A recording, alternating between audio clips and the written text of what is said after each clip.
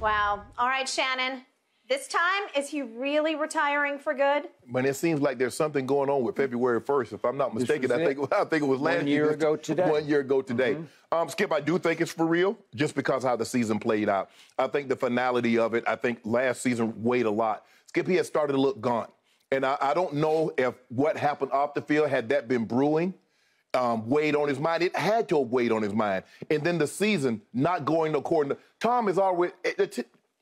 A football season for Tom Brady has always pretty much gone according to plan. Even if they didn't win the Super Bowl, Skip, he played well. Yep. Last year, he didn't play well. They didn't go to the Super Bowl, and he had all the things going on with him off the field. And just listening at his voice, and as it start to break, you see the hurt, the pain that, you know what, it's over. This 23-year ride that I've been on, and it's been great. And you're probably never going to see another ride quite like mine ever in your life in the NFL, is over. It's come to a stop. And it's tough.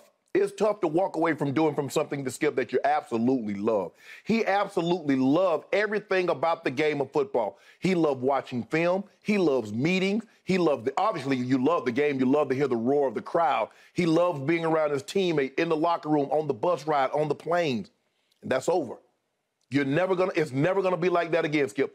I don't care if you play 1,000 rounds of golf. You can play with Michael Jordan. You can play with Tiger Woods. It's not gonna be the same what you had in the locker room. That camaraderie ain't coming back. You can call the guys and talk to them, but it's not.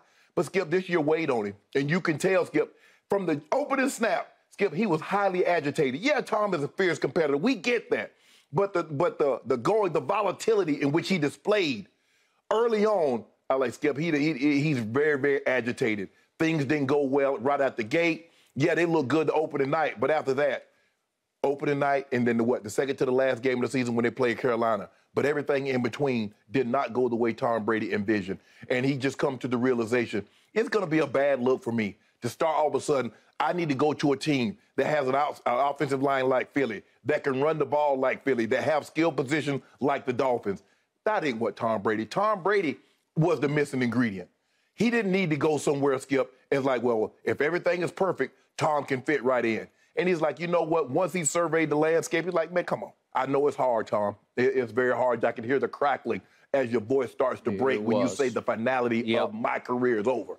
But I think this is the right thing to do, Skip. And if you watched him this season, I think most people realize that, yeah, Tom, it's time to hang it up. Okay. I hear everything you just said. I will say that as opposed to last year, when I pushed back on this day last year, and I said, I don't get this, and I'm not trusting it. This feels permanent to me because of what did and did not happen this year on the football field, and what did happen off the field to Tom in his personal life. Yeah, and it played out so publicly. It did.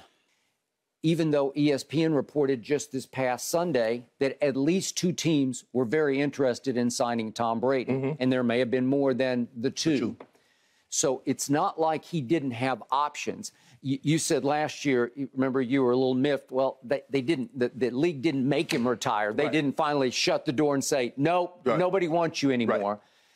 They did want him. Somebody wanted him. 2 or 3 or whatever teams wanted him. No, I wanted the league to make it. I want the guys to hit him so hard. That's what I mean. Yeah. I don't want to do this anymore. That's it. I don't want to do this anymore because that's what happens to every other human who plays this sport. Especially the quarterback.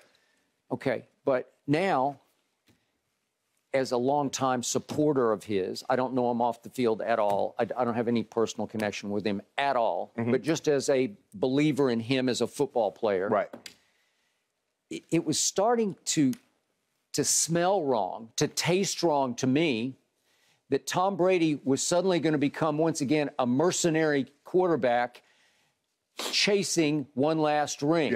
Am I going to chase it to the Raiders in Las Vegas? Am I going to chase it all the way back to the Bay Area where I grew up, to the San Francisco 49ers? Would they have me? Would they stoop to have me, the Shanahans, for 1 year as a stopgap as they try to get Brock Purdy healthy again and see what they have in Trey Lance, or trade Trey Lance? that was the runaway conjecture. The speculation was that looked like, oh, well, he's almost gift wrapped to the 49ers. Really? Well, how long are you going to chase? If you're the GOAT, which I believe it's no doubt runaway GOAT, then how many times do you chase another ring? How many more places do you go? Because at some point, people are like, oh, here we go again. Right? Exactly. But Skip, when you say that, let me ask you this. Let's just say, for the sake of argument, Tom Brady goes somewhere and he wins another ring. Does that change the way you think of him? So what, he's a bigger GOAT? He's the 5, 6, 7-time GOAT? He is Tom Brady. Every passing record that you can possibly have, every playoff, whatever measure you want to use for a player in a team sport, he has it. Okay. So what could he do that would change what Skip Bayless thinks of him? It's just who he is, how he's built, what makes him happy. Clearly, if you could have played another 10 years, you would have played another 10 years, but you just couldn't. It happens to every mortal who plays this game. At some point, your body betrays you. Your psyche betrays you, and it just says, I can't do this. It's just too hard. Right? Yes. Especially Skip, you got to run. You got to be able to run. I mean, Tom was never reliant on his legs. No. So what stuck in my craw was, can he really walk away from 8-10? Because that's what they finished this year, 8-10. Can you really walk away from pretty much getting blown off your home field by my Dallas Cowboys, a team that you had owned, a team that you were 7-0 against? Can you say, that's my swan song game? Can you live with that going forward? Because it's not Brady-esque to do that. So that's why I thought, well, maybe he'll say, okay, I need one last hurrah somewhere, and I got to right the wrong of 8-10. But here's the thing, okay, you say, how can he live with 8-10? What's to say he's not 5-12 next year? What's to say he's not 6? Okay, well, you could make that case. I think he started to look at it like that, too. But then I look back on, how did he finish in the end? How did he finish? Well, you pointed out, when all the chips got pushed to the middle of the table in a terrible division nonetheless, but when the chips got pushed, and they had a home game against a very hot Carolina team with a head coach who still should be their head coach in Steve Wilks, because they had rallied back around him, and they were on a late season roll on both sides of the ball, running the football especially, and playing top 10 defense over their last 6 games of the year. What did he do to that top 10 defense? He destroyed it. He threw for 432 yards, and he hit Mike Evans with 3 home run touchdown bombs that flipped the script in that game, because they were in trouble losing that. They were down 14-0, and then they were down again, what it was in the third quarter, early fourth quarter, they were down 21-14. I think this is when you know it's time. You said Tom Brady won 7 Super Bowls, but you can't remember a throw in which he made in any of those Super Bowls. Now you go back, you can remember a game. Tom Brady played all these years. There is never a game that you can remember in his career where Tom Brady did this, this, and this. This season, you can remember one game. That lets you know the greats, you don't remember a particular game because they've been great for so long. Every game seemed like it was damn near great. But you said that he played horrible the whole year, but 432 and 3 touchdowns without an interception is pretty great to me. In a game for all the division marbles, that's something you can hang your helmet on and say, I'll hang on to that going forward. If you want to say, okay, 17 games. If I give you the first game, they won 19-3. If I give you the game they played in Munich, they beat Seattle, they 26-21. And I give you the game against Carolina. That's 3 games in which you said Tom Brady looked like Tom Brady out of 17. But obviously nothing worked out, as you said. I thought they were going to be really good, and the offensive line never came back together and started to get hurt with both the tackles. So they fell to 24th in pass block win rate. Well, when you're 45 years of age and you're fairly immobile, you're going to have a hard time if you're 24th, because his needs to be top 5 in pass block win rate, and then you're going to have something because he can still throw. There's nothing wrong with his arm. There was no diminished arm talent.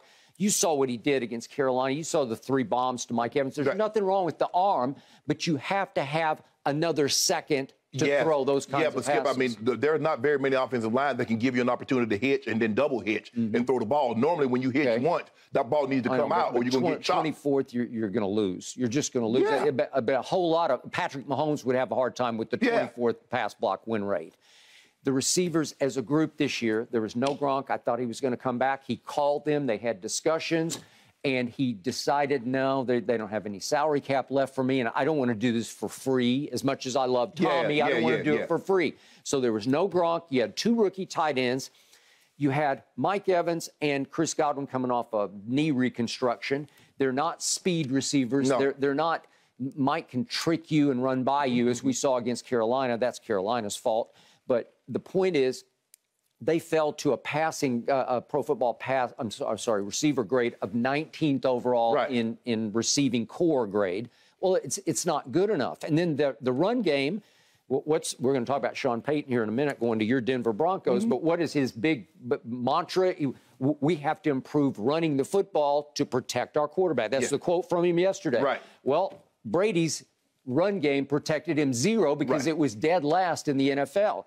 Okay, so that's not working. And then the defense that had helped carry them to the Super Bowl victory over Patrick Mahomes, going back to, it was just terribly inconsistent. And I thought it hurt that Todd Bowles, who I still consider the best defensive coordinator in football right now, became the head coach.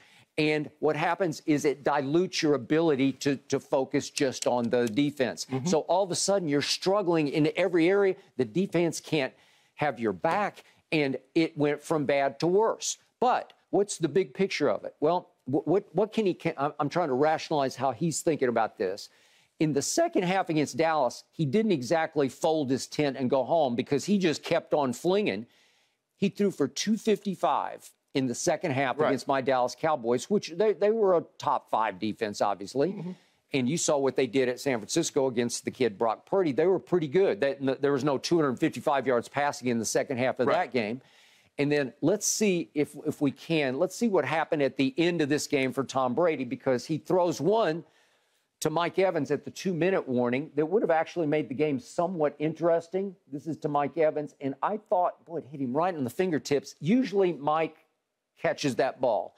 I consider that by his standards a drop. It is a drop. Okay? So if he hangs on, that would have given Brady, just in the second half alone, 306 yards passing against Dallas. You can argue empty calories, but like they're down and out. But that would have presented an onside kick possibility for them to miraculously get back in the game. Well, he's had a few miracles that he's made in his career. Okay, so instead of that being 306 yards, then he throws. If we see the next pass, this is going to be his last completion. So this is what you're going to have to hang on to for Tom Brady. This is to Julio Jones, and I kind of love this because Julio's wide open on this play. It went for 12 yards. I love it that he completed a pass to one of the great receivers we've ever had in this game. I think that's That'll be a trivia, right? That'll be a trivia question one day. But I do love it. It went to Julio because he recruited Julio to come help, and Julio couldn't stay healthy all year, right? Okay, then let's see the very last pass, because now it gets to 4th down. It's 4th and 6 at the 35. This is 1:12 left. And unfortunately, this is the last pass that Tom Brady threw in his career. This is it, and it's just a little high and hard for Julio, and he couldn't get his hands up to snatch it. Right. Okay, so that's, I'm going to presume at this point, that's the last ball Tom Brady ever threw in the National Football League. You just saw it right there. That's the one you're going to put in the time capsule. Okay, what else does he have to hang on to walk away from? Well, he has to know in his heart, okay, I did break my own record this year for attempts and completions. Yes. Well, it's not great because you went 8 and 10, and they're having to just throw the fire out of it because they can't run the ball at all. You can say they abandoned the run. Well, they just decided they couldn't run it. So here we go, and he completes the most balls ever completed in the history of the league. Yes. Trust me, he's clinging to that. Like, okay, I still have that as a last sign of respect. I did do that, and so it makes it slightly easier for him to walk away saying, well, I did break the all-time completion record. Well, I'm going to disagree with you on that, because Tom Brady was never defined by numbers. Remember when Peyton Manning was putting up the Star Wars numbers, Tom Brady was winning Super Bowls, and everybody said, I'd rather have Super Bowls than the Star Wars numbers. Okay. Now, so we can't move the needle for Tom because he didn't win and says, well, he did throw to complete the most passes. He did have the most pass attempts. I got it, but I'm just talking about how does he justify in his mind not needing a straitjacket to pull him off the field? He made this choice. He said, okay, I can walk away from what? Well, trust me, he doesn't love the 8 and 10. Right. he did have the 432. He had a decent second half against Dallas, and he broke his own record for completion. So he's trying to justify or rationalize in his mind, at least I did that at 45. I think he justifies in his mind, Skip, I can't do this on a consistent basis. And that's what, and I said, the thing is, as you start to age as an aging player, Skip, you can sum it up here and there. But it's the consistency. Tom Brady, Skip, we never worried about Tom Brady. We never focused on one game. Well, he did this one game. Tom Brady was 8, 9, 10, 11, 12 games of consistency. 300, 350, 3 touchdowns, 4 touchdowns. Skip, I mean, the only thing we got to hang our hats on is, if we really look at it, is one game. The 432, 3, 4 touchdown games against Carolina. That is not how Tom Brady wants to be remembered. That's not how he wants to be measured. But there are not many mortals who can throw for 432 in a game for all the marbles in the division. Trust me, even playing right now, as young as you want to go, it's hard to do that against that defense. Yes, but Skip, here's the thing, though. What about all the 199s, the 200s that he threw for? Okay. Well, again, terrible pass blocking, no run game, average receivers, no Gronk, no AB. It was a long, hard year, and I think it took an emotional toll on him, as did trying to go through a divorce and finalize it during the football season. And enough is enough.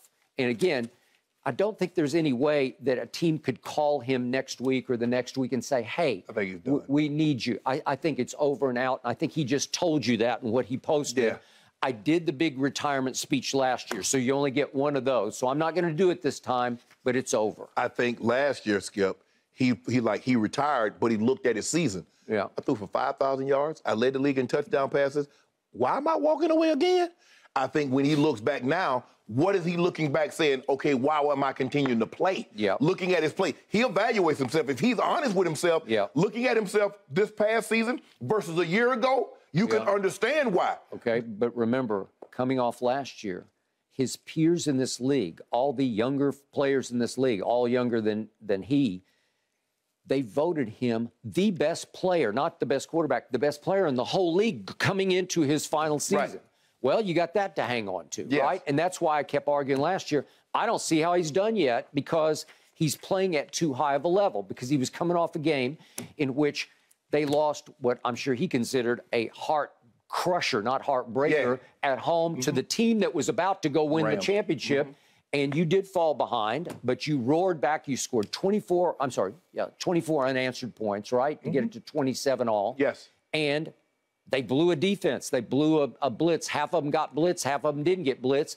And they let Cooper Kupp, the Triple Crown winning receiver, run right down the middle of the field, wide open, uncovered, to catch a little pop fly pass for a walk-off field goal. Okay, so that's what killed his soul last year, and that's what drove him to say, I'm unretirement. I got to come back because I have, what was his line? Unfinished business. Well, this year it didn't work out for him to finish his business.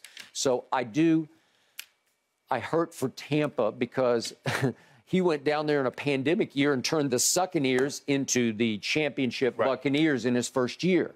Well, it forced you and I to make Tampa Bay Buccaneers games must-see TV because we had no choice. We had to watch what's Brady going to do next. Okay? So for the last 3 years, have you missed one snap of a Tampa game? I doubt it. Going forward next year, you might miss some snaps of Tampa Bay. Everybody going to miss some snaps. I think so, because I don't know where they're going to turn. Are they going to go to Kyle Trask or Blaine Gabbert or what? And they got a lot of big-ticket guys that's getting on up there in age. Man, it kind of leaves you high and dry for the moment. So anyway, I will miss him. I don't know that you will, but I will. And well, we know we're going to have at least one topic a week. I mean, a day to talk about him, because good, bad, or indifferent, he's going to do something that we must talk about. Tom Brady. And at some point down the road, obviously, we will welcome him into the Fox family in some as yet undetermined role. But that's somewhere down the road. Skip, it's like if debate TV had been in effect with Jordan. You think there could have been a game that Jordan played that with somebody we weren't going to talk about him at least once? He's Mike. He's Tom. That was it. Or Brady, however you want to address it. I mean, he should go by one name. He should be either Tom or Brady, but you know who he is. Yes, we do. Guys, he posted that retirement video less than an hour and a half ago, and it already has over 6 million views. Goodness. Tom, we wish you the very best. Yep. Congratulations on an amazing career.